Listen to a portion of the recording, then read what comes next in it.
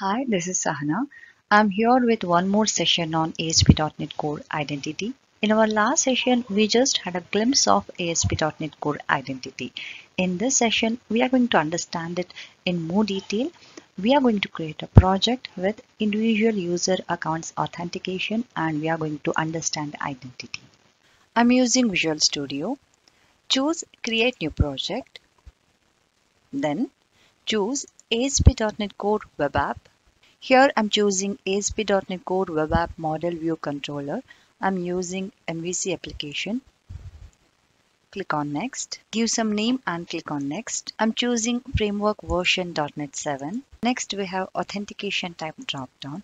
Here we have different options: Individual Accounts, Microsoft Identity Platform, Windows, or None. I will choose Individual Accounts. If you choose individual accounts, then it will configure Microsoft Identity Framework to your application. Click on Create. Now I will run this application. You can find the difference. Look at the navigation bar. We have register and login options. This is because we have chosen authentication type as individual accounts. If we had chosen it as none, we wouldn't have had these options. With this, we can easily register new user. You can click on login if you have already registered user. You have so many different options to manage user. Here you have forgot password, then register as new user, resend email confirmation. There are so many things available. All these features are available to this application just because of the identity framework. Let's try to register new user. I will click on register. I get this form. Here I'll add this email ID. Then I'll set password. And I'll confirm password.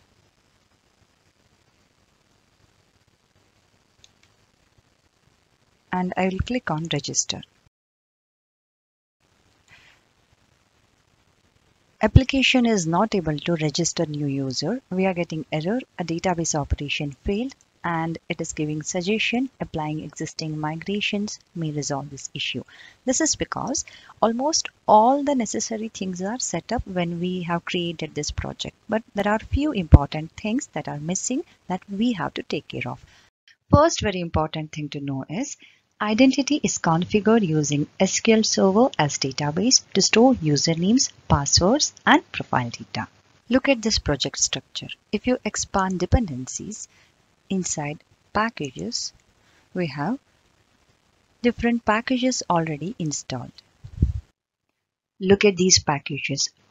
We already have packages to work with Entity Framework Core with SQL Server, Entity Framework Core.SQL Server, and Microsoft.Entity Framework Core.Tools. These are the two packages that we need to work with Entity Framework Core when we have Entity Framework Core with SQL Server.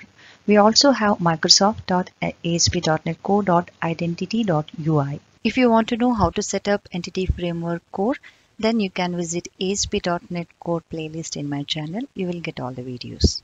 We have almost all the necessary setup to work with Entity Framework Core with SQL Server.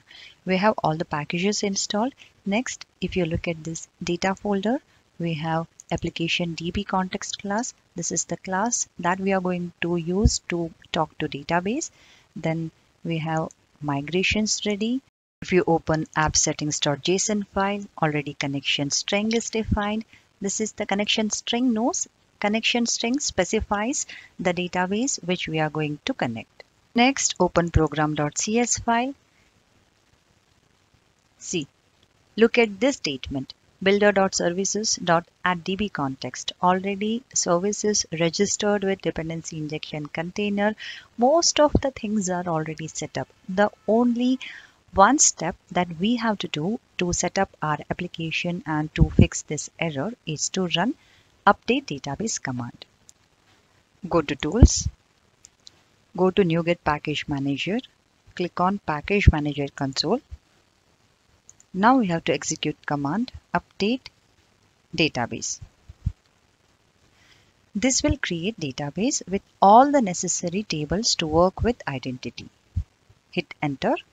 This command has created all the necessary tables. You can open SQL Server from Visual Studio. Go to View, search for SQL Server Object Explorer. Now click on MS SQL Local DB. Click on Databases. This is the table that has been created. Table has same name as project prefixed with ASP.NET. If you expand tables, you can find update database command has created all the necessary tables. These tables are going to help us in creating users to store user information, user login details, user role details, and all other information. Second important thing is generated code provides ASP.NET Core identity as Razor class library.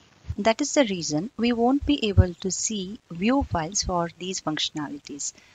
Even if you expand views folder, you just have index and privacy views. Even inside sheet folder, you can find views that are representing register and login and other functionalities. Even inside areas folder, you just have view start file. In some other session, I'll show you how to view all those files. For now, let's understand the important steps that are involved in configuring identity. Next important thing is identity services are configured in program.cs file. I will open program.cs file. Inside this file, here we are adding identity services using add default identity, and we are registering identity user class, and we have mentioned all the other settings. In this program.cs file, identity services are registered. These things are already available in this application because we have created this application using individual user accounts authentication. If you already have some application and you want to configure identity, then you will have to register your identity service here. With dependency injection, services are made available to the application. In program.cs file, we are registering identity service with dependency injection container. Next important thing is identity is enabled by calling use authentication method. This adds authentication middleware to the application. After use routing method in this program.cs file, before use authorization, we are going to call use authentication. This method adds authentication middleware and all the things are set now. Now let's try to register new user. Click on register. I'll close this one. Click here to confirm your account. See. Now we have a message. Thank you for confirming your email. Now I'll try to log in with registered ID. Click on login. Enter your password. Click on login. See. Now this user has logged in. You can click on logout. See, the user has logged out. Again, we have this register and login options. This session was just about introducing you to ASP.NET Core Identity. There is a lot more to learn. That's it for today's session. See you soon in the next video. Thank you.